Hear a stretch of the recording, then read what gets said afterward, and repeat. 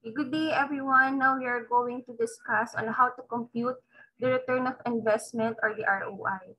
So you need to have the profit before taxes, the total assets, and the formula on how to get it. Okay, so in order for you to derive for the net profit before taxes, kindly refer to your pro forma.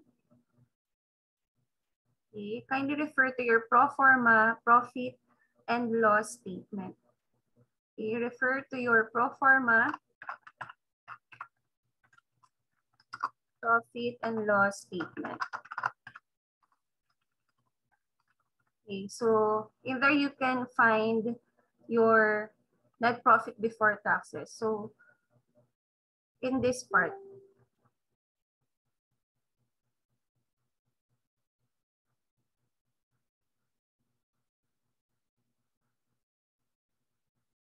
okay, so as you can see, you have 3 years projection. Okay, so you can base your projection for your net profit before taxes in the computation of your ROI on the first year. Okay, so in this example, they started 2022, but in your case, you can start 2024 or 2025 or even 2023.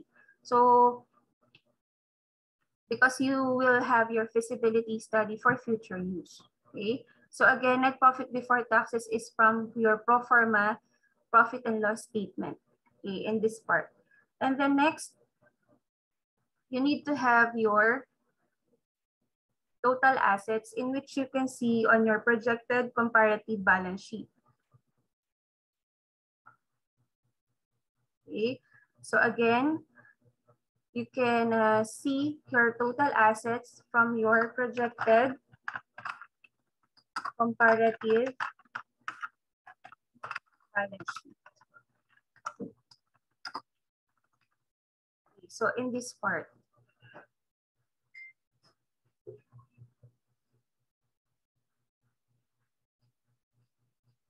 okay, this one.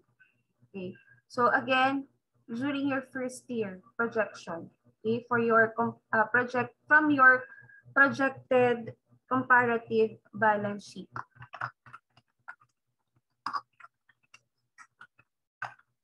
So this is in where you can get your total assets.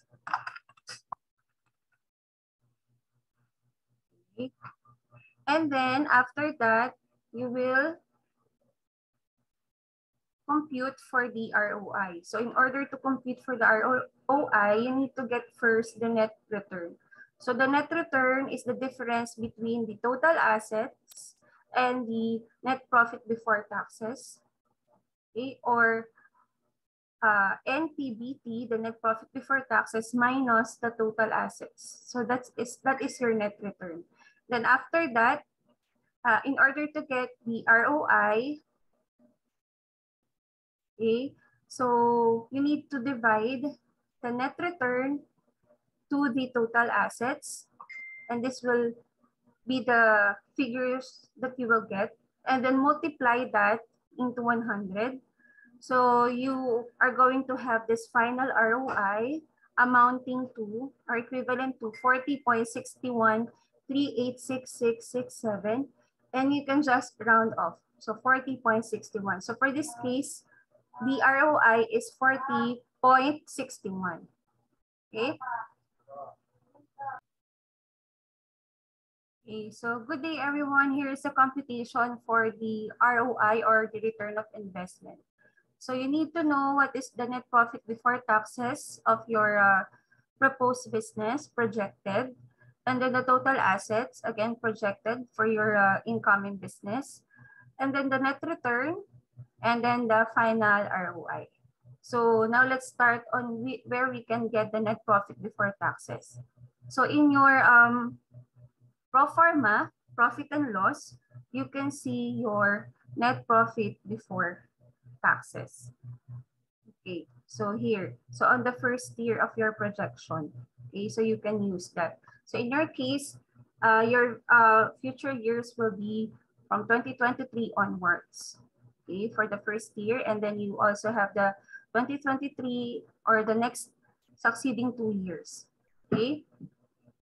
And then for the total assets, you can look for the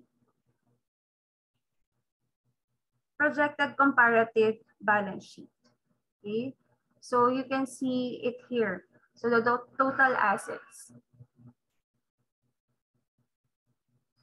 Okay, so here.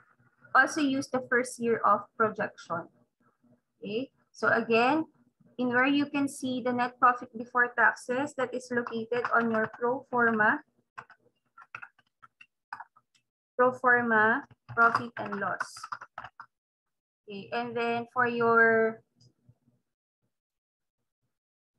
total assets, you can refer from the projected comparative balance sheet.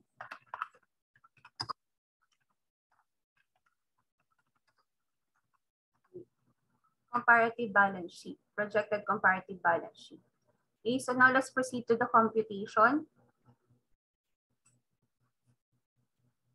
Okay, so in order to compute for the net return, you just need to subtract the net profit before taxes to the total assets. Now, so we will derive to this figure. So 1,827,624 from the difference of 6,327,624 as the net profit before taxes and minus the total assets of 4,500,000. So we get 0.40 from the net return divided by the total assets. So again, this is from the net return divided by the total assets. Okay, and then we will multiply to 100 in order to get the final ROI of 40.613867. Rounded off to 2 decimal places, we get 40.61 as the final ROI. So if this becomes negative, meaning to say that reflects the negative impact of your sales towards your assets. So you need to do something in order to rise your profit. Okay. So 40.61 is the final ROI. Okay. So that's how you can get the return of investment or the calculation of the ROI. Okay. So for the formula, so I will paste also here the formula for you to be able to understand easily. So here is the formula and some concepts about on how to compute for the ROI. Okay, you can also use this as your reference. Okay, so thank you very much. If you have questions, just message me. Okay, stay safe, everyone.